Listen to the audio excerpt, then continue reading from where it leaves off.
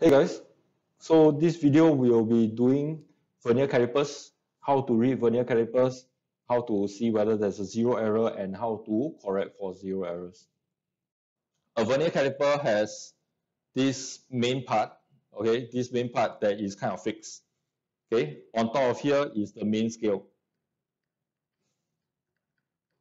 Okay, so you see this one, all right. Okay, then after that you have a part that is running.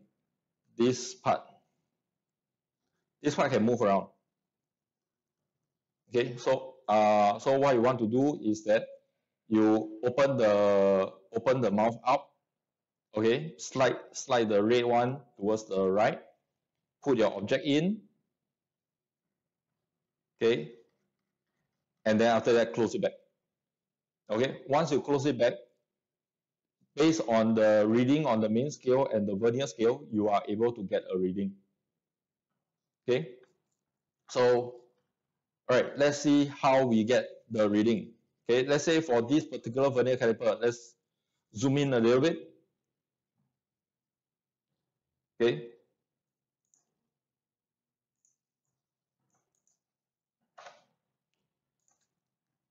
look for the zero on the vernier scale.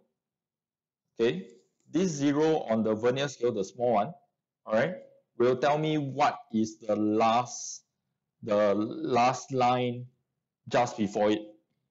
Okay, so the last line just before it on the main scale is this guy. This guy, go and read 1 dp in cm. So this is 1 cm, 1.1, 1.2, 1.3, 1.4, 1.5, 1.5 cm, 1 dp. Okay, go and read 1 dp. Okay, then subsequently you done with the main scale already. Okay, so you look at the vernier scale, look at which line is in line, like form a straight line on. Okay, you can see that this line is in line with the main scale, one of the lines on the main scale. Which line is in line with the main scale is not important. Okay, this line is in line with a particular line. This line is the important line. This line reads 8. Okay, so this 8 here is a invisible 0.08 cm. Okay, so how you want to remember is that this 1.5 you got from the main scale, and then after that from the vernier scale you got a 8, and then that will give you your final answer, cm. Don't forget to write units. Units for reading the scales is very important. All right, so for vernier caliper you'll be reading in cm. Okay, let's do one more example so that we can be clear about what we need to do. All right, so let's say example 1. Okay, step 1, look for the last line. Which last line? The last line before the 0. Last line before the 0 is this guy. Okay, last line before 0, I want 1 dp in cm. Okay, so this is 2, 1.9, 1.8, 1.7, 1.6, 1.5. So this guy is 1.4. 1.4 cm. Okay, next, I want to look for a line that is in line with any line on top. So this is the one that I'm looking for. Okay, and he is a 5. So the final reading, 1.45 cm. Final reading.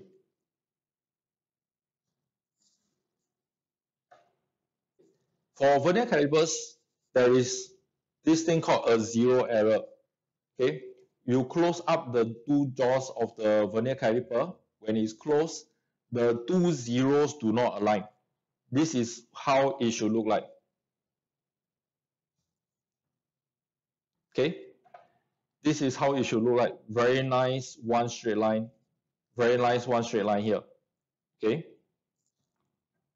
but if it doesn't align, you can see that this one is a little bit off. Okay, if it doesn't align, you have something called zero error. Okay, so this zero error is what happens is that the vernier scale start running already, right? Okay, the vernier scale has a head start. So the number you get will be too much. Positive error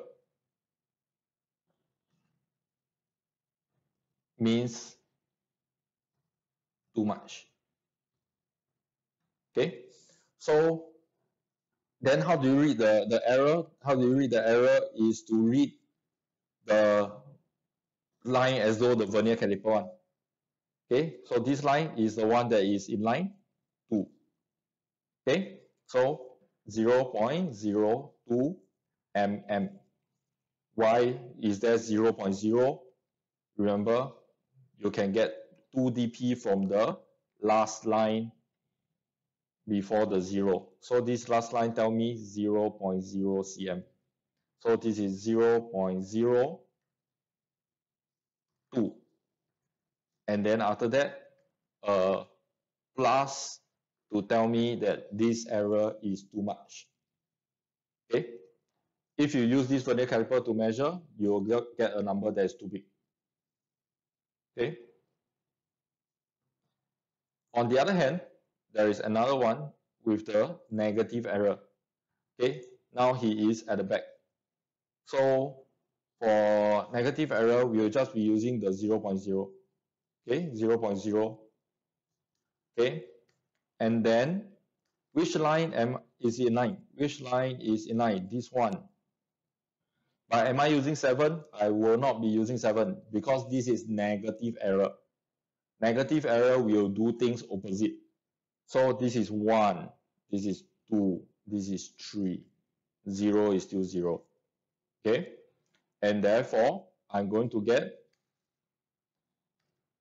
0.0 from the main scale, 3 from the vernier scale, cm, and then after that, I put a minus to show that this is a negative error. Okay, so all in all, when using a vernier caliper, you need to take note, always check for whether the vernier caliper has 0 error or not. Okay, if it doesn't have 0 error, good for you. Okay, if there is 0 error, go and measure the 0 error and write it down. Okay, because you will need to do the next step with it. Okay, so to correct an error, to correct a 0 error, you need to minus it off. Okay, make sense, right? Okay, so you see positive error, the answer will be too big. Then you go and minus off whatever is too big. If it's negative, you minus negative becomes positive. It becomes plus the error already. So the measurement will become correct. Okay, let's look at one example here. Right? First question. Okay, diagram A is the closed one. Closed one only got one meaning. They want you to check for 0 error. Diagram B is the actual measurement. Okay, and obviously it needs to be made by the same vernier caliper. All right. Okay. Right. So question A, what is the 0 error shown? Okay, let's zoom in here and look at the 0 error. Okay, first of all, ask yourself, is this positive or negative error? Did the vernier scale start running already, or is he behind the starting line? The answer is he already started running already. This is the starting line, he already start running. So this is positive error. Okay. Next, take 1 dp from the main scale, take one number from the vernier scale. Positive error, I don't need to flip Okay, so 4 is 4. So 0.04 cm. Okay, that everything has to be here. 0.04 cm. Okay, I know positive, always write whether it's positive error or negative error. Okay. Okay, next, the actual measurement. All right, so what we do is that we want to measure this thing first. Go and read this first. All right, so reading. Okay, so what is the reading here? Let's look here. Okay, the last line before the 0 is this line. Okay, this line is 4.6 cm. Remember, 1 dp in cm. Okay, 1 decimal place in cm. Okay, then after that, I'm done with the main scale already. I want to read the vernier scale. The vernier scale, who is in line? Number 5 is in line. So 5. Okay, reading.